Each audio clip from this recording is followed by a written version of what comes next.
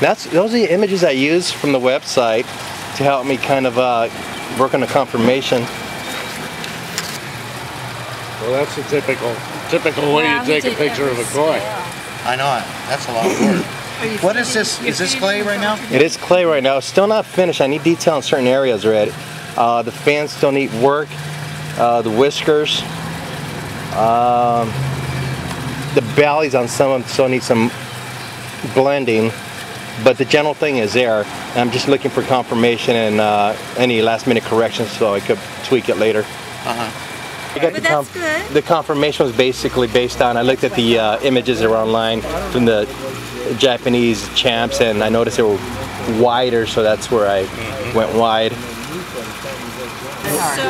One thing, right in this area here, by the time the fish gets to be this size and this round, they generally have a little bit of a hump in here before they get to the head. Okay. Dollar Juice hump.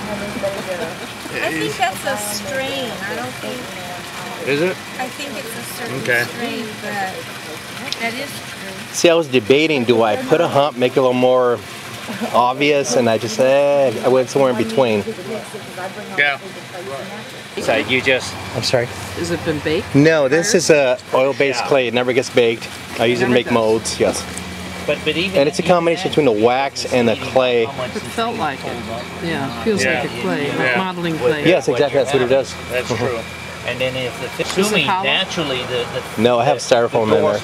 Mold. The mold's the next process on this here, yes. I think they're really beautiful. Yeah. I was telling him they look so good, I want to feed them. There you go. That's what we need to hear. They're beautiful. They're beautiful. Very nice. And you're going to do an underwater setting? Is that what you were thinking? Yes. There's going to probably be maybe all three koi. The main one will encompass all three koi. This one's shooting up to the surface with his mouth open. Initially it was going to go after a small little frog leaping, but some folks said, we don't like a frog with the koi scene. But then after the restaurant, people back in Florida, they go, we want the one with the frog. So I said, okay. Artistic license. So I said, okay, we'll work with it. So anyhow, some of the actual compositions will house maybe 2 koi, the main one 3, and other ones will be freestanding, will go by itself. Initially this fin, this particular spine was higher up. I snapped it off, so I'm going to have to put it back on. Yeah. Take this one. Yeah. I noticed here you've got that fish is only 10.5. the spine coming out a little bit more on this side. Is that intentional? Or? No, I think what I'm going to do is basically dig in here to make it look like it took a bend somehow. But you're correct, it is too thick. Last night I figured, let me get this ready for Pam. So I did about 8 hours work yesterday on this here, and I figured I'll do corrections later. So how many hours have you put in this? I don't count my hours. There's just too many. Oh God. But you said you've been off and on it for a couple of years then? Yes. A little bit? The scales on this here probably about 40 hours. Yeah, I can imagine. Yeah. Anyhow, on this here, I do want you guys to check out the belly.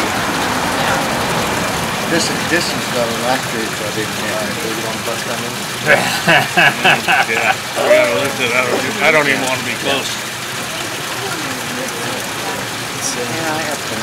It's hard to tell. I noticed some fishes had a smooth belly while others had scales and they had these indentations, dimples, whatever you want to call them.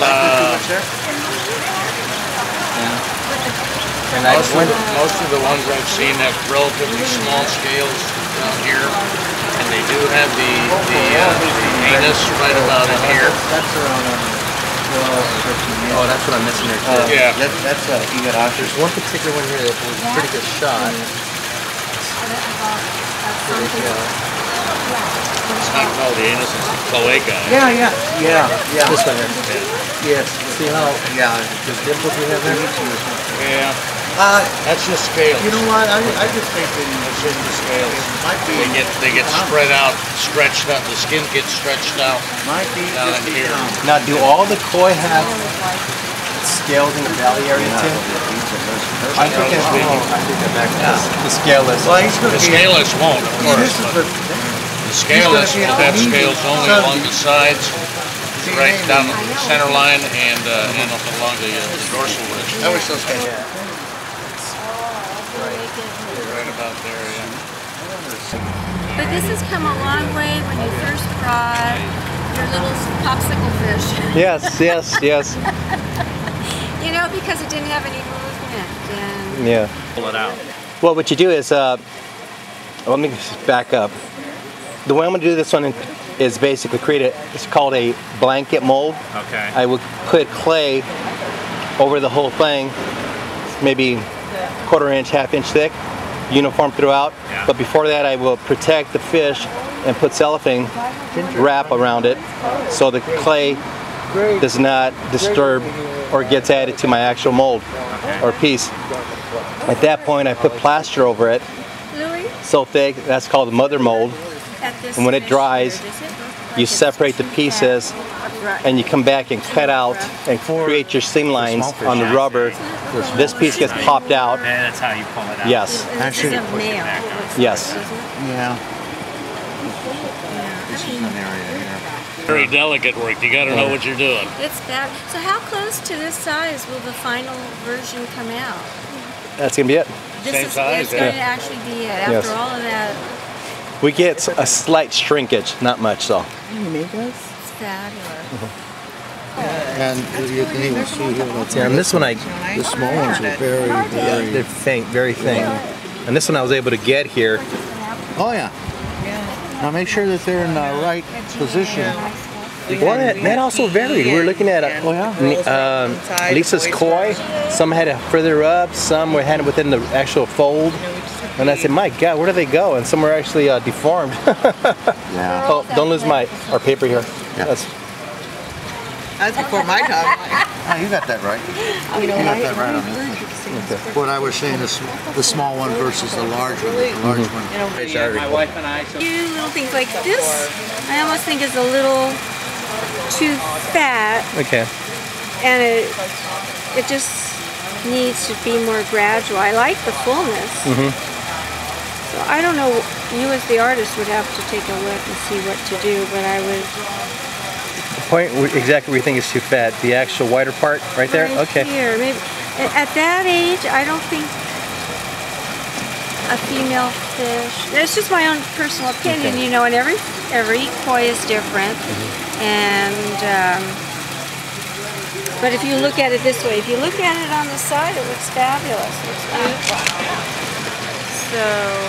Because also, I know I have to revisit this one because I noticed under different lighting. Feel this here? That's not correct.